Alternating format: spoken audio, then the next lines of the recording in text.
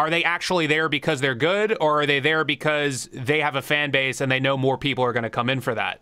Yeah, that's the scary, slippery slope.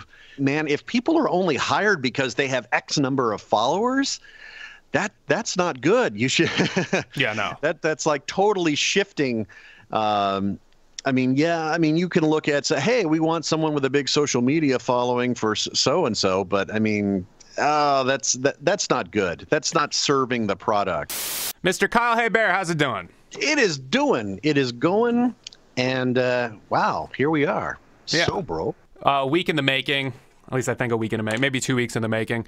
Kyle Hebert, as everyone knows, voice. How many roles do you have under your belt? If you were to count, would you say it's 3 digits or two digits? It's I think easily in the 3 digits at this point. Yeah. What year do you think you're hitting for? Oh my God.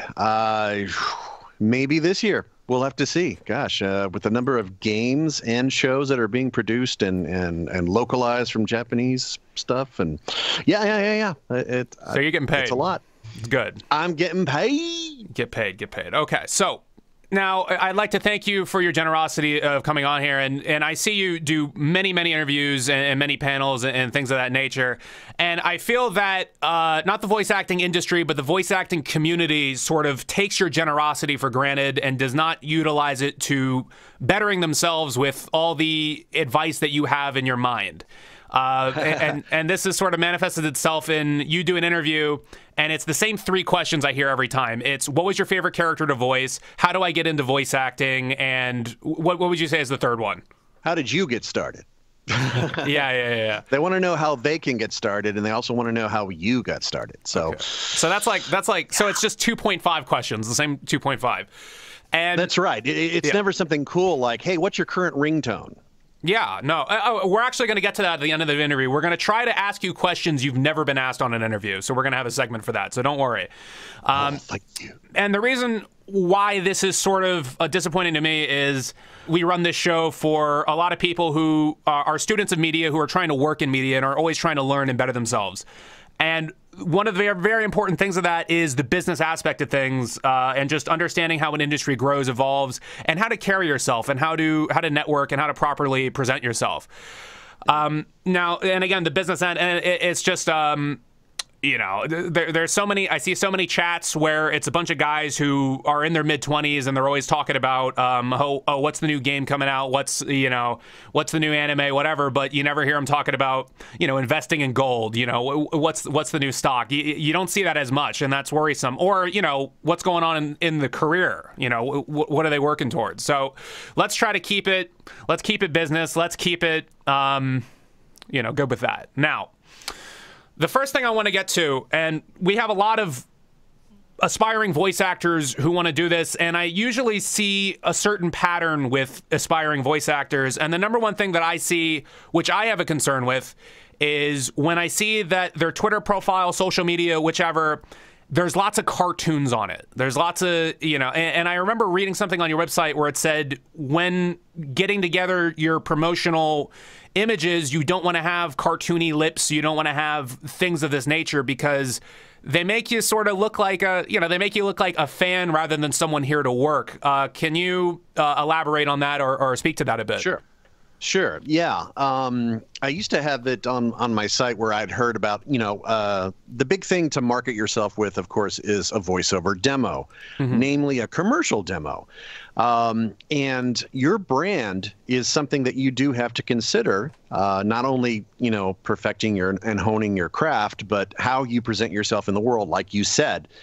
If you work with a voice coach who knows their stuff, or maybe they know someone in marketing, maybe they can help come up with defining what your brand is. What sort of imagery can be defined as accurate? Like if you see something bright and colorful, are you going to hear a bright and colorful sort of delivery, or something more muted will seem more subtle and all that? And the problem with cartoon lips and microphones and headphones is those are so cliche. Putting that on your website, I mean, yes, it does give the depending on what the audience is. If it's fans or fellow VO, it's like, oh, this is a voiceover person.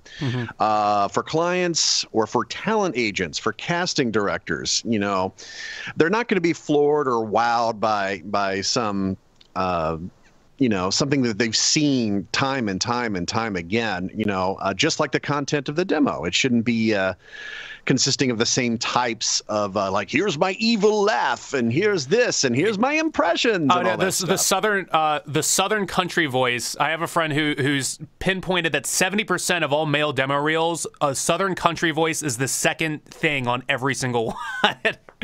Yeah. And I've noticed once I moved to Los Angeles that accents aren't as heavily relied upon in the pop culture media as one might think. I mean, of course, there's exceptions. Of course, there's always going to be a need for a, hey, how you doing? All that stuff. But by the by, the games are always usually looking for someone, either an authentic Brit or this or that, or they want to stray away from, like, oh, well, this is Final Fantasy, so it has to have some sort of Shakespearean flair. And it's like, well, okay, maybe they're trying to be more modern with it. And you have to go with the flow. You have to be ready for whatever the casting folks throw at you. What are some big no-nos that you see committed a lot by people starting out solely in terms of self-presentation? I always tell people on the convention scene and on social media that are asking about, hey, I can't afford a demo or classes right now. Can I just record one at home and market that? And I always tell them, yeah, it's always, the technology is affordable. So, yes, you can practice at home. By all means, do that. But the problem is you lack the objectivity. And when you play it for your friends and family, of course they're going to tell you that you're great and talented. Yeah, definitely. And a demo is showcasing the best of what you have to offer. Now, how do you know what you're best at if you haven't even taken a class, if you haven't worked to see what sort of commercials or are you best suited for? Some people have the misnomer that voiceover requires you to have be a jack of all trades and have hundreds and hundreds of voices and sub voices that you can have a mental Rolodex of, and it's like that is not necessarily the case. There are tons of very successful voiceover people just using their own speaking voice that can nab a certain sort of market. There's the youthful market. There's the elderly. Like, why hire a guy who can sound like he's 20 and 60 when you can just go for maybe the demographic and bring in a 50 or 60-year-old talent? I mean, you're not going to try and I was about to say I think is the richest guy to ever do it LaFontaine, the movie trailer guy? Yeah, we lost him a few years ago, and he certainly was. He just did one voice. He was just one voice, but that worked. Yeah, was able to be, for in the decades past, just be limoed to every session, then at the end, not even leave his house. It's like, oh, okay, a $10,000 gig here, $10,000 like in a world, one man. And there's this whole, a skew of VO people doing it, including my friend John Bailey, who's the Honest Trailers movie guy. I mean, a lot of success doing the movie trailers and promos, as they're called, on TV. Mm-hmm. Well, and that's something I would love to break into. I would love to do that. I mean, I've been a narrator on DBZ, and it's like that is a hard nut to crack. I mean, animation and all that, because you've got all the old timers there and the veterans. And yes, there's some new folks and even some folks from the anime world who've crossed over, but it's tough. It's like you got to either retire or die to find an opening, practically. So one thing I've sort of looked at it in the evolution of the talent pool, and as far as anime dubbing goes, let's just keep it there. Sure. What would you say? Because we were speaking earlier, you don't want to come off as just a plain fan, and you told the story multiple times of when you went in for the audition of Dragon Ball Z for Gohan, you were wearing I believe it was a bootlegged Dragon Ball Z T-shirt. Is that correct? Yeah, it was an iron-on that was like lopsided and all that, and I actually genuinely thought that if I came in there and presented myself as a fan, that they would take me seriously. And it's like, well, this guy knows his stuff. He's into it. He's going to be passionate about it. It's like I couldn't be any further than the truth. Chris Sabat told me once I was hired, they said, we kind of visually just wrote you off, but we went ahead and humored you and went ahead and did the audition. It's like, well, I'm glad you did, man, because I learned then that, it is not about being a fan. that's great if you're a fan of something, but if you want to actually work in that industry, whatever it is, the creative side, the business side, you're going to have to take classes. You're going to have to learn the ins and outs. And you're there to be an actor, not a volunteer, I guess.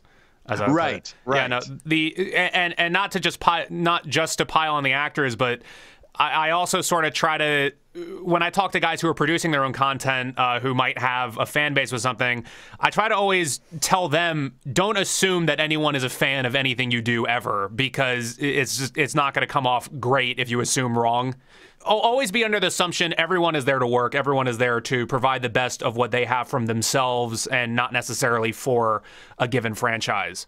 Right, yeah. And your audition is there to serve as a, hey, this is what it would be like to work with me. So it's your prerogative. It's imperative to be as professional as possible. Show up on time, do your homework if there's any. It's like read the audition sides if they do send it to you ahead of time. So, and obviously all the cliche stuff. It seems like the majority of the talent that enters now we're in the generation where a lot of the actors who were going to do the younger roles, they were growing up on the cartoons or anime that they were doing, that they're here for now. They grew up on those cartoons and anime. So right. What would you say is the percentage of fans in maybe 2002, and what would you say percentage of fans for dubbing is in 2018? Well, it's a definite increase. It's hard to say percentage. I would definitely say that the newer generation was definitely raised on anime and the first iteration of Toonami and all that. And I think it's cool that fans can latch on to something that inspires them to whatever professional career they want to do. And then you see them actually, they came up through the ranks, they paid their dues and now they're working. So it's like there's they are the ones who've taken it seriously. Whereas, I would say probably in the early 2000s, you saw more people coming from theater, maybe on camera. It was a different thing because we didn't have social media. We didn't have a lot of VO talent interacting not only with each other but with people that fan bases that they may have grown through whatever properties they've been fortunate to work on. So with being a fan, one thing that a lot of people would do to practice, and I guess still do, are fan dubs. Yeah. And so this was fan dubs. If they found you doing them, or at least to my understanding, at one point in the industry, if they found you were doing fan dubs and you showed up to audition for the real thing, and they saw that, they would immediately write you off. They would throw you out. Is that still the case? Have they lightened up on it over time? What's the deal with that? I don't know that there's any sort of unwritten rule about like, oh, let's just write off this person if they worked on fan dubs. But I do know the general consensus seems to be that fan dubs and working on that can only really be seen as just for fun. It's not viewed upon as professional work experience. It's not really training, and it's great for fans to try out their hands at doing lip sync and all that and everything. But it does not replace taking acting classes and workshops, and of course networking with professionals who are in the fields themselves. There are more people now that did kind of come from a fan dub background, to my understanding. Christina V, Kira Buckland, but they're both very, very successful professionally now. So, right. Can I say that was because of their fan dub base or foundation? I don't think so. I think they wanted it bad enough, and when you want anything bad enough, you'll do the sacrifices necessary. But think it this way: there's one theory someone presented to me a year ago about. I was talking to somebody about this. Is a lot of the people who are coming in now, they had already built a following on the internet. So at that point. So a lot of people sometimes question the talent of the newer people who come in. And the theory is, are they actually there because they're good, or are they there because they have a fan base and they know more people are going to come in for that? Yeah, that's the scary, slippery slope that we're kind of moving towards, where you're seeing like this actress from Game of Thrones said, "Hey, I got this role because of how many followers I had." Just this off the cuff comment. It's like, oh my gosh, think about those. Wow, the outcome of that sort of thing. It's like, man, if people are only hired because they have X number of followers, that's not good. You should. Yeah, no. That's like totally shifting. You can look at say, hey, we want someone with a big social media following for so and so, but that's not good. That's not serving the product. I think presenting yourself as a true professional, regardless of how many Twitter followers you have or Instagram or Facebook, and maybe social media is kind of a necessary evil nowadays. A lot of people hate it, but they have to embrace it because it is free marketing. It is a world in which we all use to communicate. So it is a tool. Another thing I want to touch on, again, with, I guess, the newer actor evolution, the one thing I've noticed that seems very different, that I don't feel like I would have seen 15 years ago, is the concept of, I see a lot of the actors who may get roles in professional things, now they show up and they're cosplaying, and sometimes as cosplaying from the franchise that they voiced in.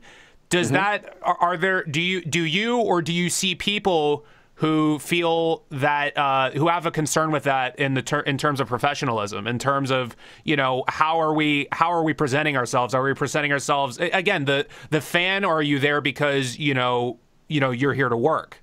I've never heard of it as anything problematic, not from a licensing issue or the studio saying, hey, we didn't have permission for that.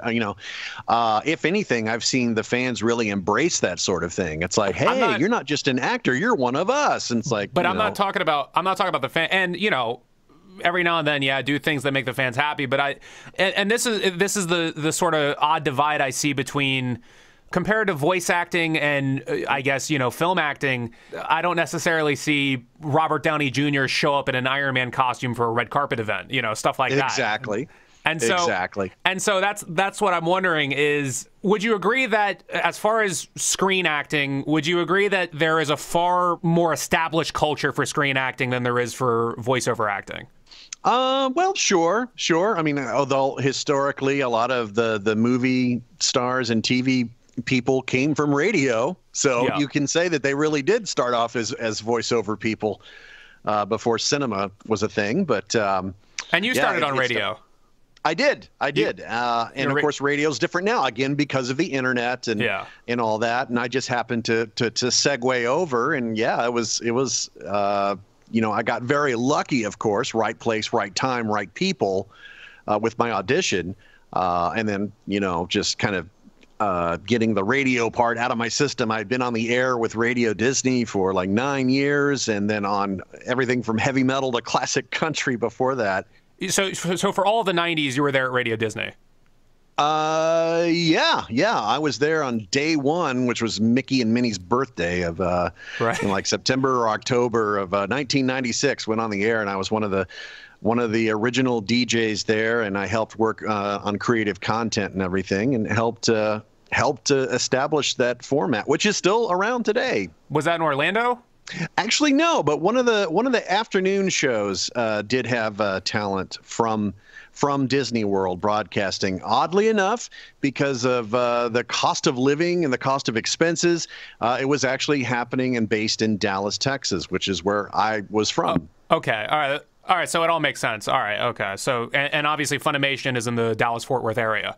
Oh, absolutely. So everything coincides. That's good. That's good. When you have this #1 show on Cartoon Network, which is DBZ, and then Radio Disney's going, hey, what's hot with the kids right now? Oh, Cartoon Network. What's #1 on Cartoon Network? Oh, Dragon Ball Z. So they take a tour. They find out about open auditions for about the summer of 2000, and thanks to that heads up, I was able to go in, and a few months later, I got Gohan. Started off with some bit parts, and then kind of moved up, and were you here we are. Were you a live DJ on Radio Disney? I was, yeah. My old air name was Squeege, And I was at this personality that would act like I'm on a big spaceship called the Intergalactic Boombox, and I would do a show with Kara Edwards, who is now and has been the voice of Goten and Gotenks and Videl. Yeah, no, I saw a couple panels, or I saw one panel where you guys were up there together. I think it was in like Australia or something like that. Yeah, that's crazy. Australia. Yeah. I don't think I'm ever going to Australia in my life. But anyway, working as a DJ on Disney, and my understanding of DJs is, whether it be Colin Cowherd or Howard Stern, or that's my understanding of DJs. But is when you're DJing, is Disney completely stomping on you creatively? Are you not able to really improv anything? Is everything pre-written? What's the deal with that? Well, there are standards and practices. Basically you fall under the guidelines of the FCC as far as what type of content is presented. But I found creative freedom. I got to do the show I wanted to do, which was basically summed up, if you want to just put it in bullet point form, is just like I'm Jim Carrey and Robin Williams just blended together. So I'm just doing all these wild, zany voices while introducing things like Weird Al Yankovic and the boy bands in the late 90s, popping up. Britney Spears, the beginning of that. When Pokemon first came over to the States, I thought, wow, okay, so we're going to give away this. We've been doing a lot of stuff about that era lately. The whole NSYNC, Britney Spears, Christina Aguilera, Pokemon, like that. We've been on a kick for that for so long. So I was waiting for you to get into that because I knew you would. But anyway, it's let me get back to the business of voiceover. Sure. And I don't want to count anyone's pockets. I don't want you to give a specific figure. But what I'm wondering is take two equal amounts of work for Dragon Ball Z, one in 2000, one in 2018. What is the percentage increase from that first check to the last check that you got? Anime in general is the low end of the totem pole in terms of pay. You could get anywhere from as low as like $25 to maybe upwards of maybe on average 75 or so. There's always exceptions. You can make more. It tends to be an hourly rate. If you go in for maybe a 2-hour session, you get that. And obviously you can't pay rent based on just anime alone. A lot of the more successful people in VO are definitely juggling many plates at once. Maybe they're writers, maybe they're directors, they're adapting scripts, they're maybe doing audio production of some sort, or maybe they're doing on camera, or even working as baristas in Starbucks, whatever to make ends meet. Right. Yeah, I just had a brain fart. I forgot where we were going with all right, two equal amounts of work. First check in 2000 for Dragon Ball Z to the last check in 2000 for Dragon Ball Z in 2018 or 2017 probably. It is better. It is definitely improved. So would you say it's only increased due to inflation, not the industry getting bigger? I think it's only increasing due to personal circumstances. I mean, there's always going to be the right sort of factors that fall into place, whether it's representation from a talent agent or maybe a bonus situation, or like, hey, it did this well, we're gonna bump the rate. I mean, there's all sorts of factors that could play into it. And that sort of leads me into the concept of negotiation as an actor, doing an English dubbed anime, and that and I'm gonna give you a hypothetical here, and you tell me with your experience and your knowledge how it would play out. Okay. So one of your, I guess, co-stars, Sean Shamal, voice of Goku, probably. As far as America goes, probably the biggest anime character of all time, anime Jesus. And so what I'm wondering is, let's say they do a game, or let's say they're opening for Dragon Ball Super or whatever. With how this industry goes, let's say he says, I'm not doing Goku unless you give me X amount of dollars. What happens there? Does he get paid? Do they replace him? What goes on there? Well, yeah, there's a certain amount of clout and people making some sort of personal decision about, like, I feel like I'm worth this amount. I feel that the property that we're working on has become this popular, and let's spread the wealth. Let's all celebrate as a team together. Mm-hmm. So yeah, you're going to see, if it's popular, you're either going to have your original studio going, yeah, we're behind that and we'll support that idea. Or you could go backwards and say, nope, we're keeping all the money and we're going to just pay at this rate. And if you don't accept that, then we'll find someone who will. But hopefully that clout is established. It is there, and people do know how controversial it is whenever you change a dubcast, for example. If you change the voice on a show or a game, there's going to be, especially now with social media, there's going to be a huge backlash because of that instant pulse of the people saying, Kiefer Sutherland, come on, man, Metal Gear, Snake, come on, that's David Hayter. Don't do this. Don't change Powerpuff Girls. Right. That sort of thing. No, because I find that fascinating because, again, 10 or 15 years ago, before the internet was, blew up and had an opinion on everything, in theory, a major actor of Dragon Ball Z could have been replaced and they wouldn't have felt backlash simply because the information wasn't out there back then. But like now, do you feel that the internet and people around, do you feel it's given you a better sense of job security with certain roles? I do feel that there is that. I feel also that the studios are listening much more to what the fan base is saying. So if they make the controversial decision to just replace people just to save a buck or two, figuratively speaking, of course, but have it come out there. I mean, that could affect sales. I mean, you already have the internet with piracy and torrents and all that stuff affecting actual sales figures in anime. Happens on the bigger scale with Hollywood, of course, and the music industry. But because anime is so niche that you had studios close before because of this. But now you have new business models being developed with online and streaming, and now it is like the best time in the world in general to be an anime fan. It's the cheapest, especially if you're just streaming with a subscription to Funimation or Crunchyroll or Netflix or Hulu even. There's so much out there to choose from. And yeah, not every single property is available in subbed or dubbed or whatnot, or sometimes even uncensored. But generally speaking, it's a great time to be a fan. We live in an era where now anything somebody likes, they can get completely lost in it. Sure. And they don't need to worry about anything else. Just they either work their 9 to 5 or they go to school and they go on the computer and they only need to worry about one thing for the next 8 hours until they go to sleep. So it's a very world's changed. World's definitely changed. The concept of voiceover panel, or just panels in general at these conventions, because again, now a million conventions have popped up. I guess Comic-Con would be the biggest one. But all these conventions have popped up, and I always see actors attending panels, whether it's for a show or it's for a general education thing. When those actors show up to that, do they do that for free? Do they get a check? What's going on with that? I think generally a lot of guests, especially the more established ones, get some sort of appearance fee, or what in the convention circuit on the pop culture side anyway is known as a guarantee, where the convention guarantees that talent will make X amount of merch sales. And if they breach below that figure, then the convention will cover the difference. And obviously, if they do better, then they get to keep that too. Not the con, but the talent. So there's several business models in place.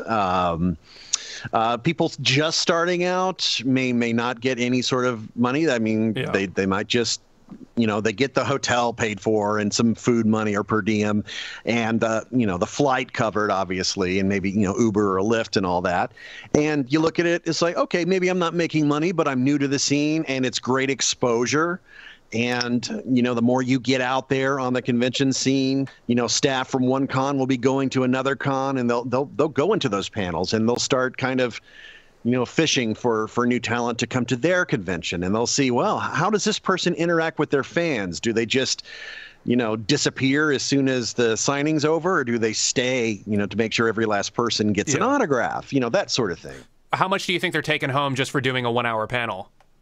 Golly, well, I don't know if it's broken down into the panel so much, because the convention is typically a 2 or 3 day event. They walk around. Yeah, you're right. So yeah, a couple $100, maybe $1,000. It's depending on what the con's budget is, and what they see your worth is as a draw. And some people are they think it's a sticky situation with like, oh, why are you guys getting paid to do that? Aren't you making enough money at your session fee? It's like, wait, people say that? Anime, no. Do people actually like come to you and they tell you you're not allowed to get paid to arrive for this? Well, no. I mean, I haven't had the problem from fans. I've actually heard from within some of the community, within like either staff or maybe even other guests. It's like, hey, man, just show up for free. You should be glad to do this. And it's like, well, look at it this way. Here is why guests basically are given some sort of compensation. If we have to take off on a Thursday or Friday to travel across the country, we're giving up potential work. We may have to give up a session, or writer directors may even give up even more money. So it's not even that. It's just you're the star of the thing. If they want people to give them money, I assume the convention is making money. You should also be making money. If somebody asks you, show up to my convention, and they're getting $50 a ticket for the convention, it's a concept of sharing. The conventions are a business too. I don't know why people don't think the conventions are also a business. Right? Yeah. You got to cover the venue, which is expensive. You got to cover the insurance for the venue. You got to cover so many things, and a lot of the staff are all volunteer and everything. Typically, most cons aren't a paid sort of situation for the people running it. So, you look at it, it's like, hey, what's fair? Because you're using, for example, my name to help sell badges, to help get people to show up. Exactly. So if they were able to break it down and say, okay, 50 more people showed up, well, that's 50 more badges you sold. So how about a percentage of that? So, I mean, it's all, you can't ever really tell unless it's just a super duper established convention, what sort of numbers to expect. But, like you said, they're popping up left and right, a lot of first time events. Some do well enough to continue. Others completely crash and burn on day one. Right. Give me a quick yes or no on the next couple things about that. Have you ever done Comic-Con? I have not gone as a guest. I've gone as I got an industry badge and went. But yeah, I've attended. What about have you ever done an Anime Expo? Yes. Okay, so that's a really big one. Oh yeah. And I'm assuming you've done smaller ones. Oh yeah, I've been ones as small as maybe 100 people or less. So, are you asking for a bigger amount from Anime Expo than the other smaller conventions? Well, you have to put your feelers out. You have to put your feelers out. Sometimes they will say, in their introductory email, it's like, hi, we're with so-and-so con, and, here's what we're offering.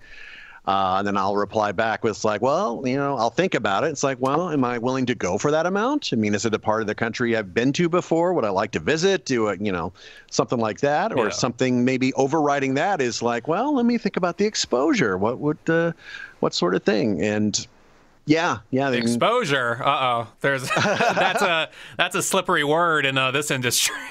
Oh no! Yeah, no. All right. Jesus Christ. Okay, so let's see. Now, when you go to these panels, I see, I'll watch a few of these. Over the years, I watch panels of people who, whether it be you or somebody else, I've watched guys, and I always see videos captured of like of a fan being very uncomfortable, or I guess making the guests very uncomfortable. They always like show up and they'll be a little weird. They'll sound a little stalkerish because that happens with some guys. How would you as a guest, or how do you see guests deal with that? Well, obviously, if they're too creepy, you've got the guest handlers and staff security and all that will step in. But I mean, by and large, most of the interactions with fans are overwhelmingly positive, supportive, and not creepy and not like awkward and everything. I mean, it's important to me, and I think this is true for a lot of people that are guests at conventions. The interaction with fans is such a minute part, whether it's saying hi, shaking hands, signing an autograph, for a minute or two of their time. You want to leave a good impression on them. You don't want. They always say don't meet your heroes, not to say that voice actors are heroes, but you know what I'm saying by comparison. I get it, It's like you want to meet so-and-so celebrity, and then you hear that they're a total jerk to the fans. It's like, oh, really? I mean, it sounds like they hate their job, and they don't like the fans, and they don't want to be there. I don't know. With some circumstances, there's a lot of celebrities who get called, arrogant or you know or stuff like that. But I mean, I personally look and see where they came from, and if it's you know, sometimes I feel it's justified, other times it's like no way. Like let's say, you know, if someone's there because, you know, they're like third generation wealth and, you know, they're acting very, you know, arrogant, disrespectful to fans, you know, I'm like, yeah, screw that guy. But if it's a person who came from nothing and they're just, you know, they worked real hard and they're just sick of everything, they're just sick of the BS, you know, I don't mind it as much. One thing I want to ask, and I ask you to name names because I don't feel this is very, you know, this is a huge sin. Okay. Are you familiar with Howie Mandel and how he's like a germaphobe and he always demands like fist bumps and stuff like that? Which voice actors are like Howie Mandel with that, where they don't want to actually touch hands because they're afraid they'll like get sick or what? Because they're, you know, their voices how they make money. Yeah. So, do you know any voice actors who are like that? Which ones?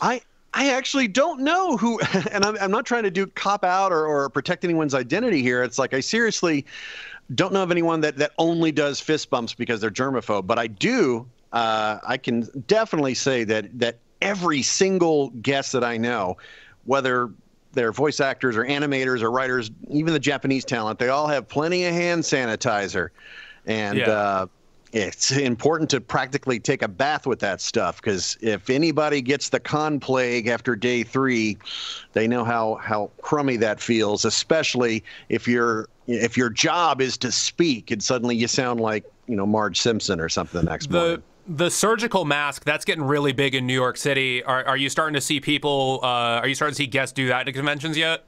Yeah, initially you would see Asian people doing that, and it's like, okay, that's different. And then more and more people are starting to do it. It's like, hey, thank you for being considerate of the general public and all that. Or you know, if you know you're sick, don't extend your hand out and then tell them after they shake it. It's like, yeah, I'm just getting over the flu. Don't mind me. Let's get a little existential here. What's a piece of advice you've always wanted to give to potential voiceover talents, but were never prompted to, never been asked to, that you wish you were always asked to? Gosh, I don't know what.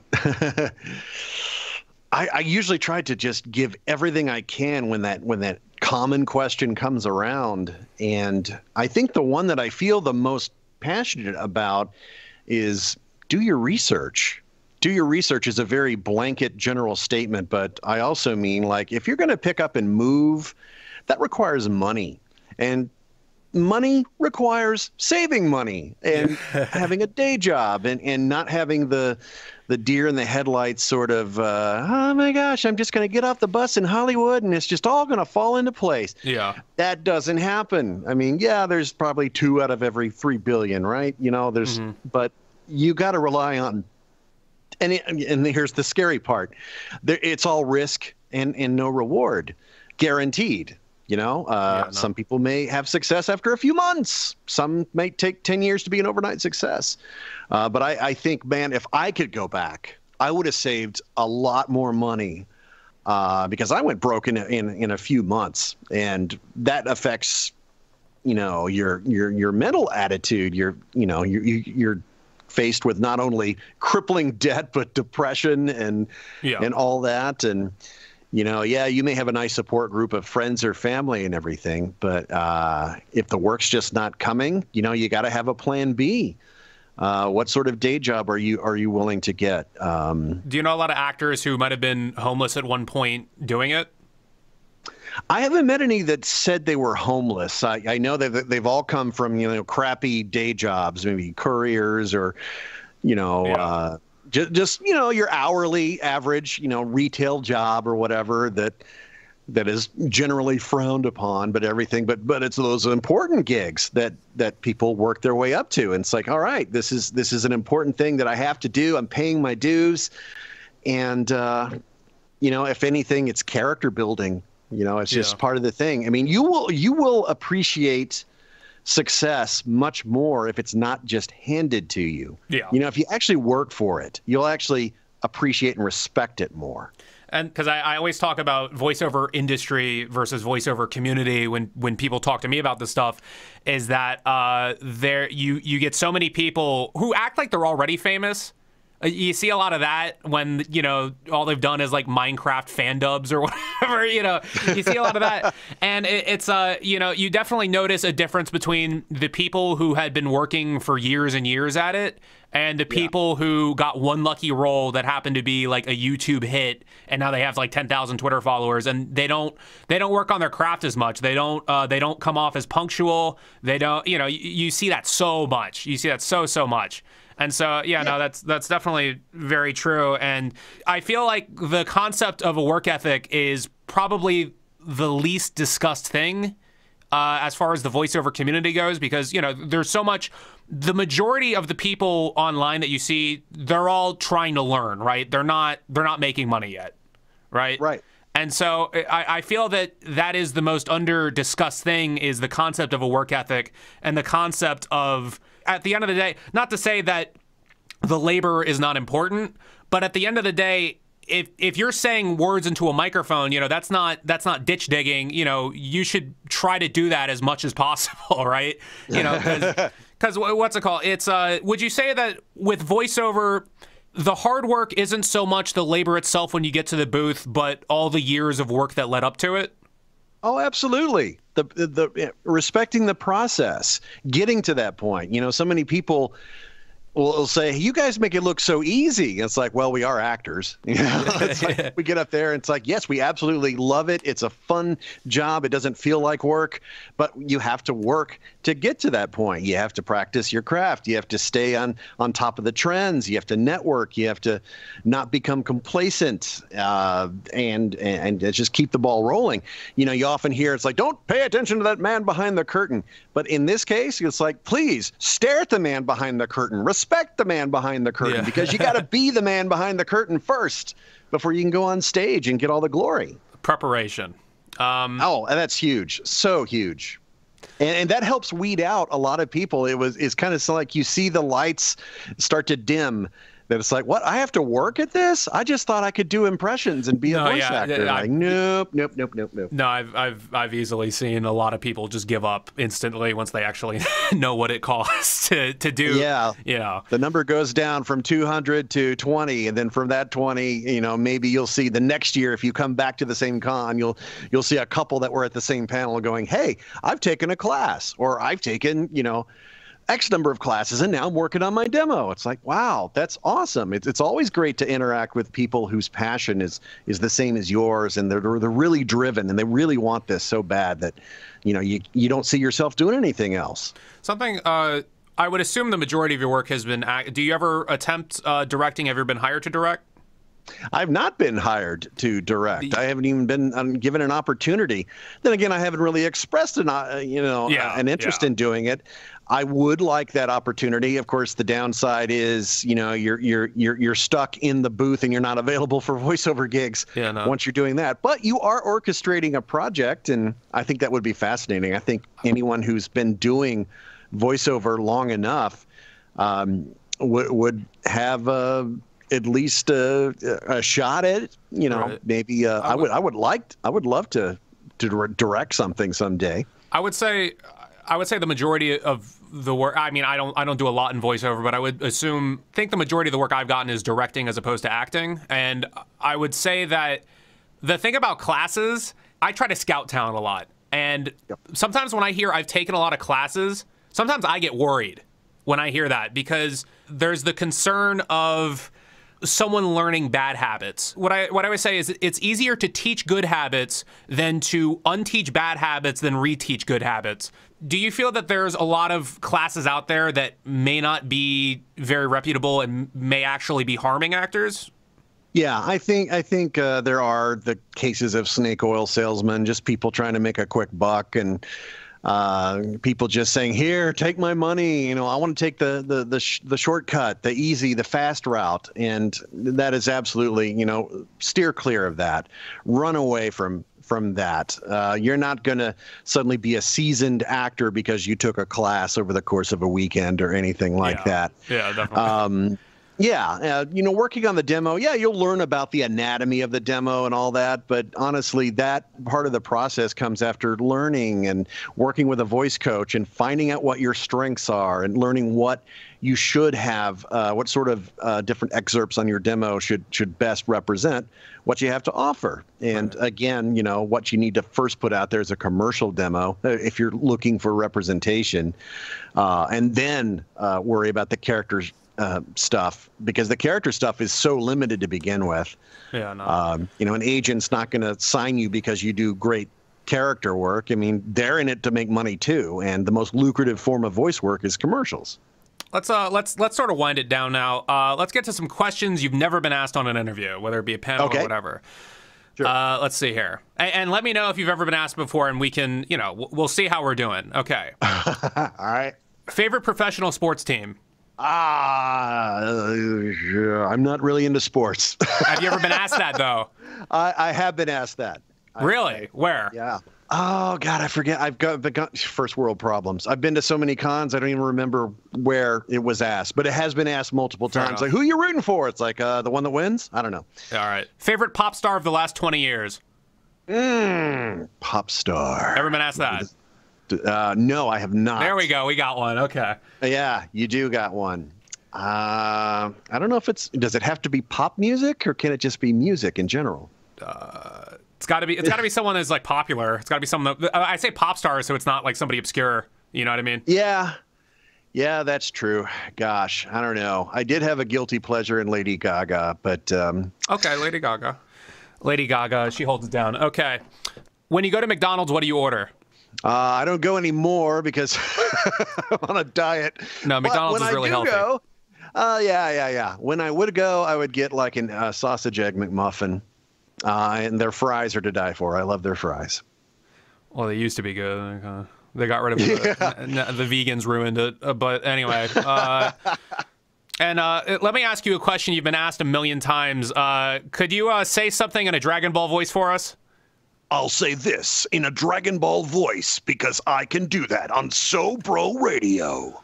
That's pretty good. Can I give you everybody always asks for the narrator in Gohan. Could you read something for us as the Ox King? Sure. What do you want to hear? Okay. So just I pasted it right there. If you could read that for us, it'd be fantastic. Hey, Michael Moore here reminding you to buy the new CVS hot dog rotisserie machine.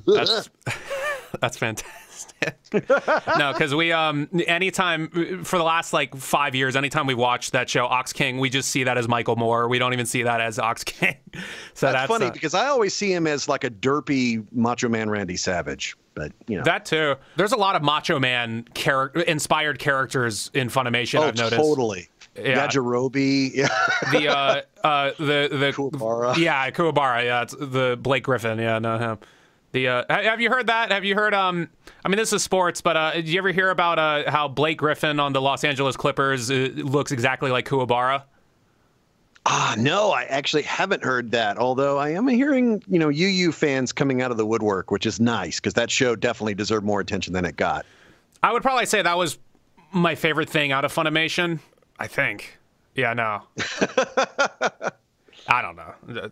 I wouldn't worry about it. Whatever resonates, man. That's awesome. All I know is, while I say I don't really follow sports, some people may not consider this sports. I do, but wrestling, I like professional wrestling. And in these more recent years, you've seen more wrestlers come forward and be huge anime fans. Cesaro and Sheamus doing the fusion dance as part of their intro. The New Day dressing as Saiyans. No, I mean you get that in specifically basketball and football. You get that a lot. Devin Thomas. He was on the New York Giants. He had a full I think it was a full back Goku tattoo. Oh, nice. You get a lot of every rapper likes Dragon Ball now. I just use the media term, so I'm going to hell. But let's see here.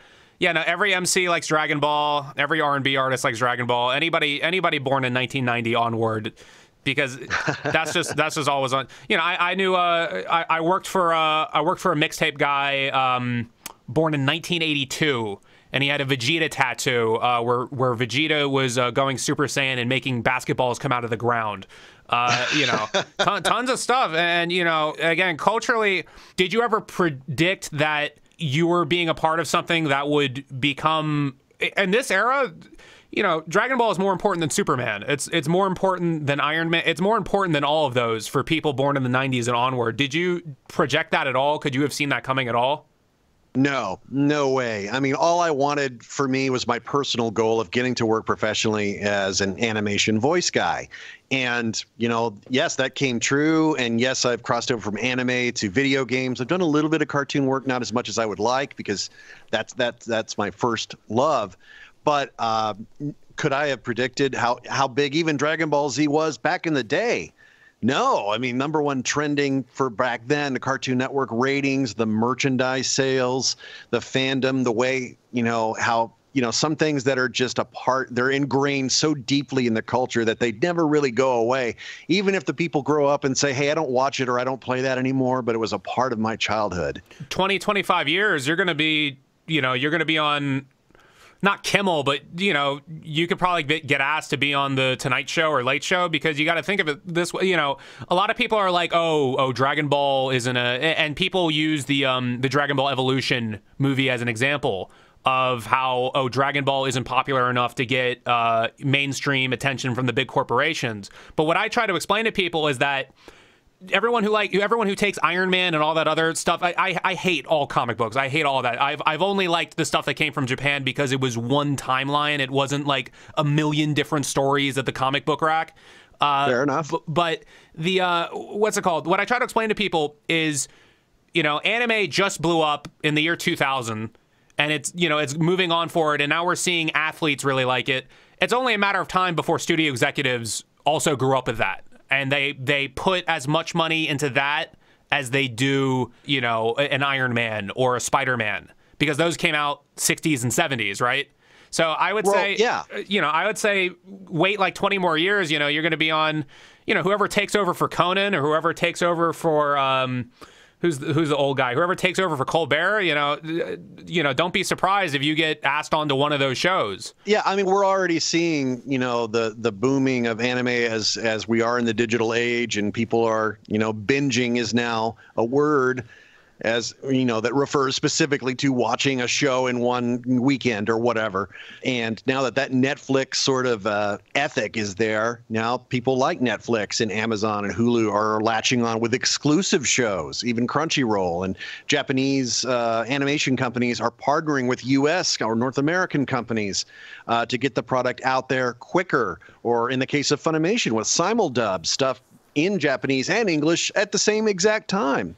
Yeah, you're right. Absolutely. In 20 years, I mean, hopefully we'll have, this is just me speaking, I hope we have less and less live action adaptations of anime, because I don't know, they just don't really work, and they don't make a lot of money anyway. Well, here's the theory. They could work. They could absolutely. First, you can make a good movie out of anything. If it's a good filmmaker who understands the content, you can make a good movie out of everything. Is it going to look exactly like? Let's use Dragon Ball Z as the example. Is it going to look precisely like Dragon Ball Z? No, they have to change it up to make it, you know, make sense to regular people. You know, people who don't know all about Dragon Ball. But the thing is that when we get to the age where, you know, the majority of filmmakers who are running everything right now, born in the 60s and 70s, again. Yeah. And so when you get to the era when the filmmakers are born in the 90s and 2000s, what you're going to see is they grew up with the franchise, so they'll know what can be taken away, what they can take away while still keeping the original purpose of the series intact, and also making it consumable for the average viewer who may not know as much about Dragon Ball. Right. You know, so you get so like, for example, you know, I don't expect you to co-sign what I'm about to say, because you got to be politically correct with everything. But you know, the fan films that come out now for Dragon Ball Z, you know, they might be big fans. They all suck. They're horrible films. They're terrible. I don't care what anyone says. They're not good. But then you get Dragon Ball Evolution, where this I think it was the guy who did Final Destination, James Wong. I'm not sure, but that guy. Yeah. He's a great filmmaker. He's a fantastic filmmaker, but he doesn't care about Dragon Ball. He doesn't know what that is.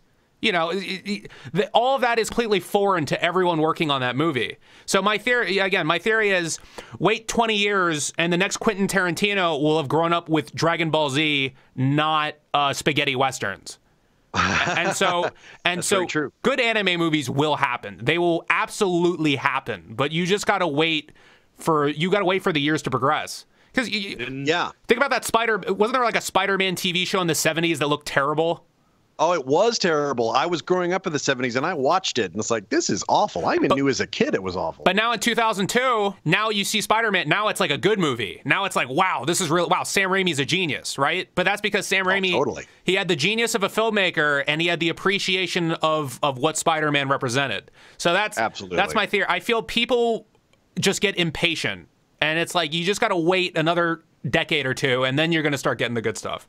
So this is where being a fan comes in handy, right? These people will rise through the ranks of all the bean counters, and then they'll be in charge of saying what gets greenlit at the studios. And precisely.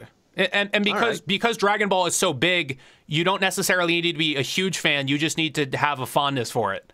And so, just naturally, people born in the 50s will die. People born in the 40s will die.